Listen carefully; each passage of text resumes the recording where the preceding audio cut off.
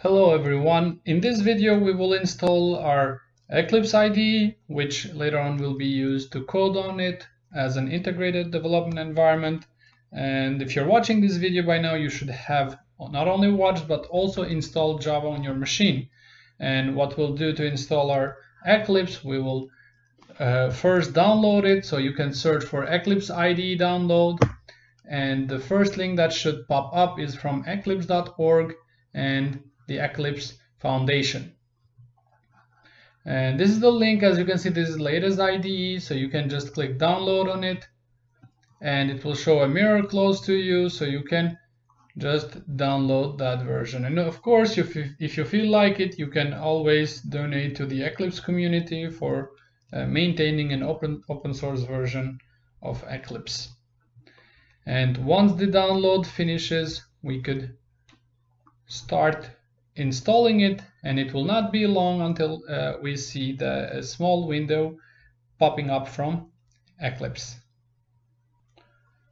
Now this is the first window you will see while installing Eclipse. As you can see, the Eclipse can be used for many different stuff, but what we are interested in, we will use Eclipse IDE for Java developers.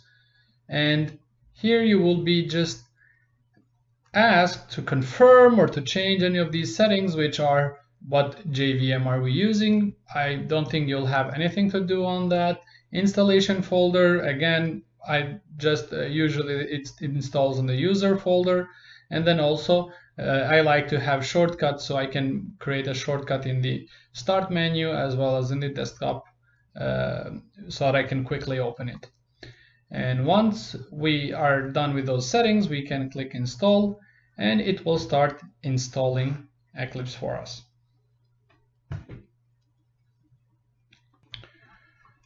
It might take a while to install, so please be patient, and once you see a screen like this, you'll see that your Eclipse is installed successfully, and then you can launch it. If you don't want to launch it, you can just close this window and you can launch it from where you installed it. So we will launch Eclipse for us.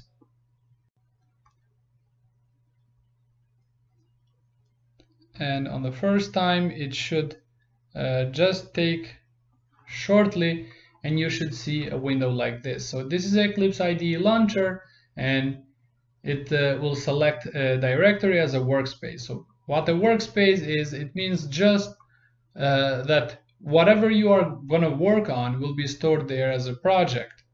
So it keeps everything in place, and all the projects can be loaded from there as well. So here, if you want to change this, you can use browse to change it. For me, I have multiple workspaces, so I will just add an extension to it. All right, you don't have to do anything. And usually once I do this once, then I will use this checkbox here to say that use this as default and don't ask me again every time I launch. And that, after I do that, I just click launch. And let's wait for it to launch.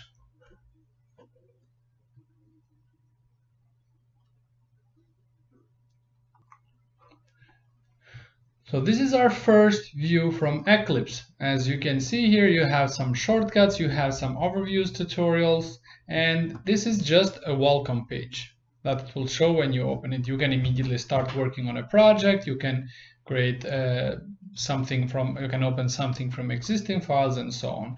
So what we will do, we will just close this welcome page and we should see this main view of Eclipse. Now we will go into Eclipse later on, whatever all these windows and buttons and everything mean.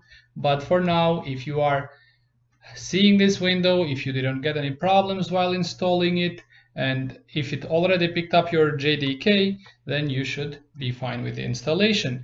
In case you get any unexpected things out of these videos, like or things you didn't see here, different messages, please reach out and we'll try to help you with them. In the meantime, happy coding and see you soon.